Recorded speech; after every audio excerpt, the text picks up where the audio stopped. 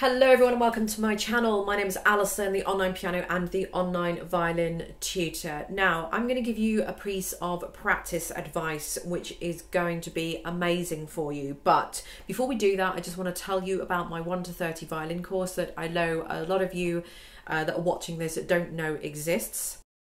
My 1 to 30 violin course is a fully comprehensive and professional course that guarantees to take you from a complete beginner to a very decent, accomplished intermediate level by the end of it.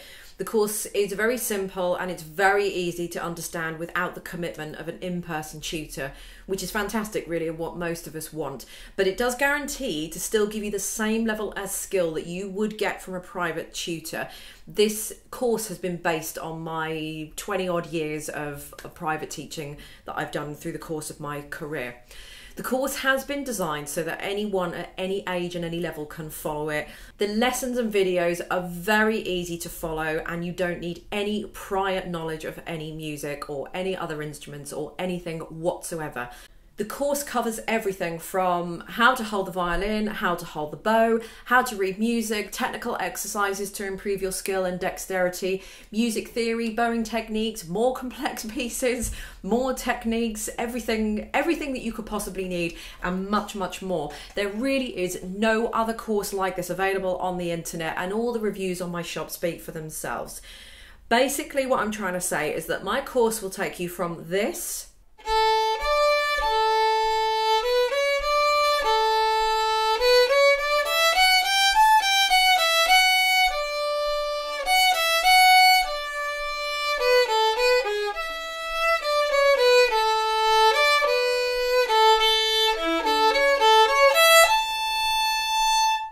to eventually this.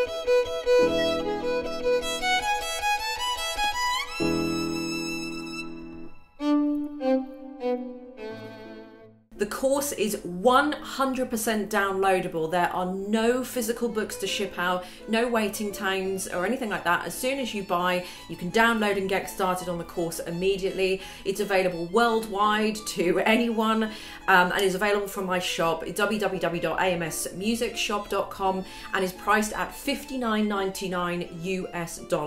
So basically, once you paid, you can get started straight away.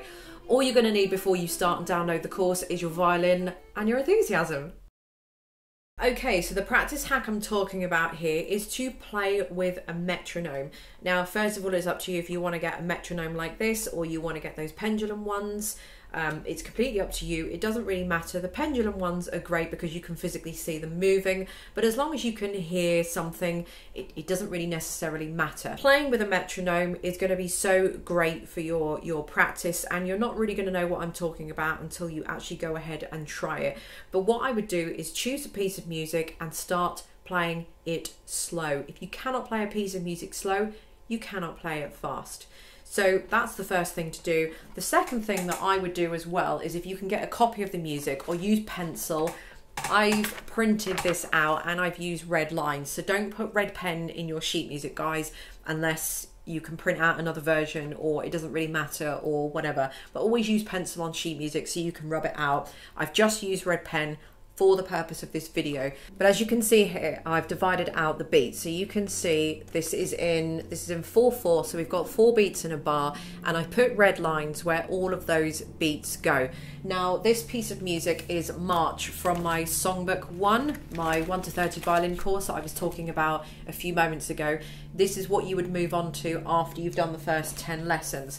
So I've divided out the beats here. So I'm going to play this to you with a metronome, and I'll have this up on the screen so that you can see what I'm looking at. I'm starting this metronome at 60 beats a minute. Now, I'm not sure that you are going to be able to hear the violin, and you're going to be able to hear this coming out at the same time. I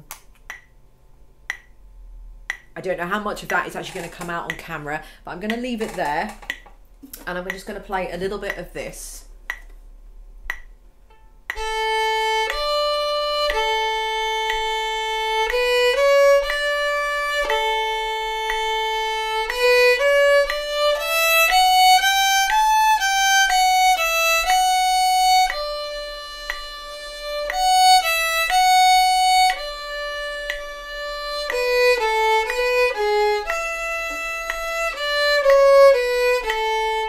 So what I would do then is play that all the way through.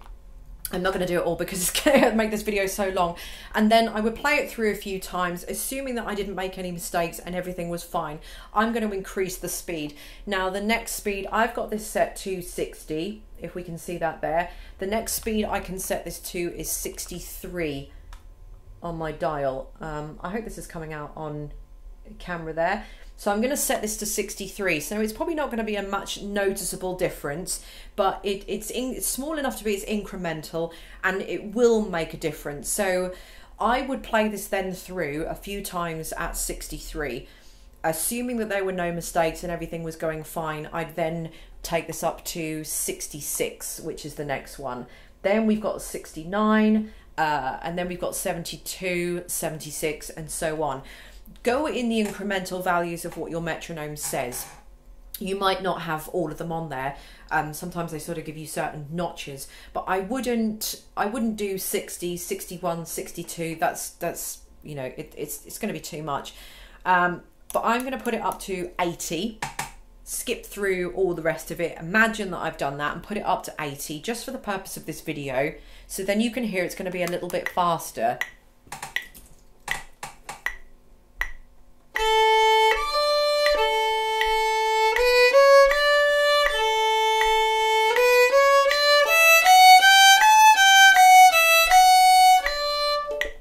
So then you'll play that through, and what this is going to do is playing with a metronome is going to solidate your playing. It's going to consolidate your rhythm, and it's going to make everything absolutely perfect, because the thing about music is that there's no room for error. You cannot sweep mistakes under the rug. Everything has to be precise. Everything has to be perfect, which is why I think playing a music instrument does suit someone with slight perfectionism or slight sort of OCD tendencies, which are both of my personality traits, because I don't, you know, I like perfectionism. I don't like it when things are out of place. So, you know, that suits me to do that. And if I'm slightly out of time, I don't like it. So it makes me perfect at rhythm. It makes my counting very good. It makes my music very, very accurate. That's not to say that eventually when I do want to give it some expression later down the line, I can absolutely do that, because I can go in and out of time as I see fit, but I can also make sure that I stay on track with that time as well. So dividing up the beats are going to help you physically see where they need to go, especially if you've got problems you know, working out where the metronome beats are supposed to go and you're not quite sure. So it's going to help you with your rhythm anyway. The metronome is going to help you with your playing. It's going to keep you in perfect time, and you can also hear the click on each beat, or 2 per beat, you know, whichever is up to you. Gradually speed the piece up, and then once you've done this, you'll start to understand the inner pulse of the piece of music. But you know, it's a very, very good practice tip, and it's not very well done at all. A lot of people don't do this because they just simply can't be bothered to do it. But this is what practice is. Practice is very it's very meticulous. And people don't really realise, you know, playing with a metronome and doing all of this, oh, you know, playing with a metronome is nothing, I can play in time. A metronome is giving you a lot more than playing in time, a lot more than you actually realise what it's doing. A metronome is giving you that inner strictness. It's giving you the inner sense of a beat as well, which isn't really going to make sense until you understand what I mean with that, and you open up your mind to that, and you've done this. It's going to make your sight reading a lot better. It's going to make your rhythm reading a lot better. It's going to make everything about you a lot better, because all of a sudden your brain is freed up and it's able to think about the tone and the other sounds that are coming out of the violin, and not necessarily just what the eyes are looking at on the music. So many people will just go in straight away, da da da da da da da, and just play this piece of music, and that's it, with no thought about what's happening, no real thought of the rhythm. It's just something that you just do. You just go into autopilot and you're not really thinking about what you're doing. So this is where the metronome comes in, and this is where that stability comes in, and this is where your inner metronome comes in, and it's going to help you in so many more ways. There we go, just a quick little kind of practice hack that maybe some of you have never even thought of doing. Get yourself a metronome, very, very handy. Start playing those pieces with metronomes. Start very painfully slow, depending on the piece of music. Maybe start it at 50 beats per minute or 60 beats per minute.